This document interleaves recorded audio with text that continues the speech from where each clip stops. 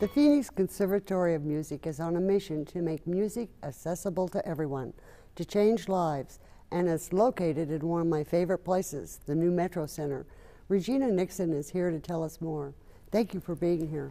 Thank you so much for having us. Tell us what you do. The Phoenix Conservatory of Music is a nonprofit community school of music. We're located inside Metrocenter Mall, and our whole mission is to unleash the power of music by providing high-quality music education that is affordable and accessible. So we keep our costs very, very low, much lower than a for-profit music studio, as well as have a really robust financial aid and scholarship program. People can get classes for a very minimal cost per week. And we even have a college preparatory program in affiliation with the Berklee College of Music that is absolutely free for students to come and participate in. These students are 4th grade through 12th grade, and they get up to 3 to 5 hours a week of music instruction, music theory, ensemble, private lessons, to really help them prepare for college and be able to compete for scholarships so that they can go out and achieve whatever it is that they want to achieve later in life. Do they have to have experience? I mean, do they only have to have a desire to learn how to play music? Absolutely. And what instruments? All instruments. So we do piano, guitar, voice, percussion, violin, clarinet, flute, saxophone, any instrument that you can think of, trumpet. But they don't have to have a huge history of playing an instrument to be involved in any one of these programs.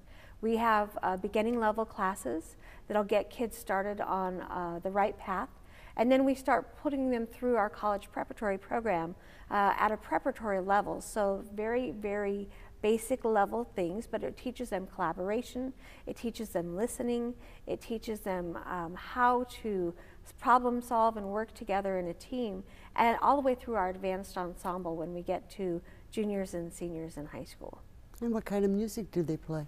Well, the great thing is that we love all kinds of music at the Phoenix Conservatory of Music, but especially with our affiliation with Berklee College of Music, we like to focus on American popular music. So we hit the kids where they are. They might be learning hip-hop, they might be learning pop or rock, and then we slowly introduce them to different styles of blues, jazz, and classical music as well. Now, do they do this in groups or is this individual?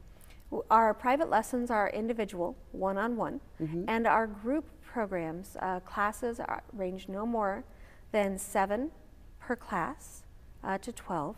And our ensembles, we have, I think, 7 different ensembles, and they have about 8 students in each of them. Oh, I bet it's great fun. I've heard that you do great performances. The kids are amazing, and they are incredibly, incredibly talented. And not so much just because they come to us naturally gifted, but we really have a very holistic approach to learning music. So when they're there learning music, they're building friendships and relationships with kids who have an interest in the things that they have an interest in. They have a safe environment where they know that they can make mistakes. They feel free to explore and be creative. We help monitor grades and get them tutoring if they need tutoring.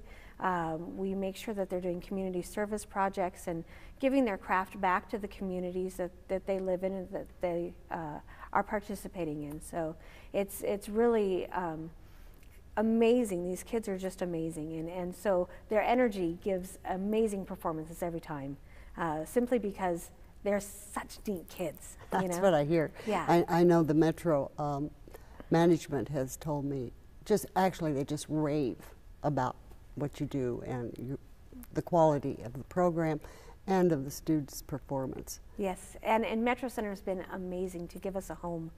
Before we were at Metrocenter, we were at a very tiny 1,500 square foot facility. We didn't have enough space for ensembles.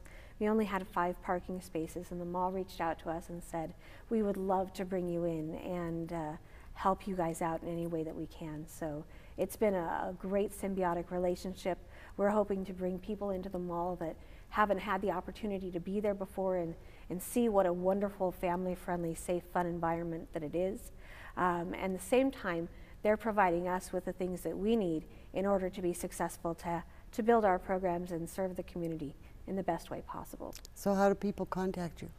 They can go to our website, pcmrocks.org, or they can give us a call at 602-353-9900.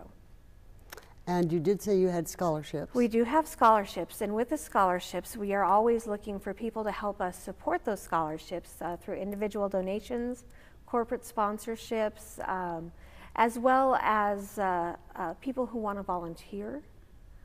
What do they do if they volunteer? Well, we have music professionals, music teachers, retired music teachers, people who are in college studying music that come in and volunteer to give lessons for students who can't afford to pay for lessons.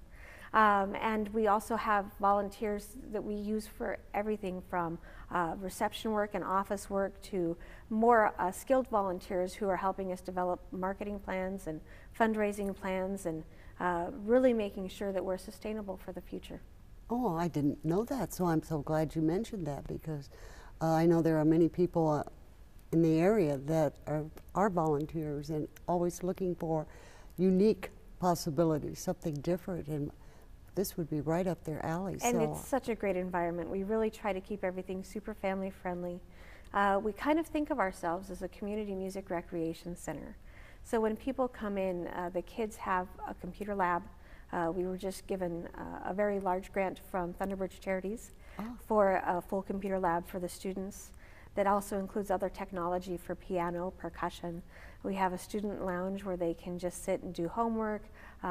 We even have an air hockey table and a PlayStation 2, so that the kids can come in and they can really have a safe, fun learning environment. So do they learn music on the computers? They do. Our program with Berklee College of Music, they have an online college preparatory curriculum developed that is free to the community for kids in the college prep program, and that stands for Pre-University Learning Systems Experience Pulse. And so Berklee actually gives us a kind of glance into what's happening at the Berklee College of Music in Boston through this computer portal, and it is an amazing learning tool. And there's only 35 sites throughout the entire nation.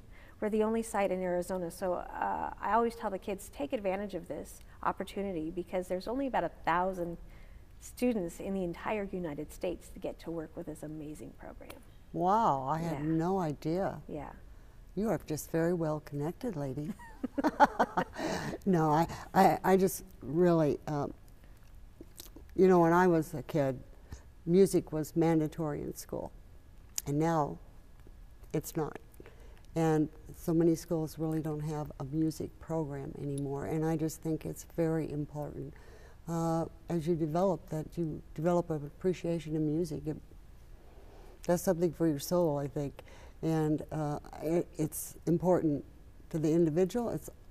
The arts are very important to the city. We always talk about economic development and all of that, but one of the things everyone always asks us when we're out trying to sell Phoenix is, what's your art community like? Because it's very important to bring companies here.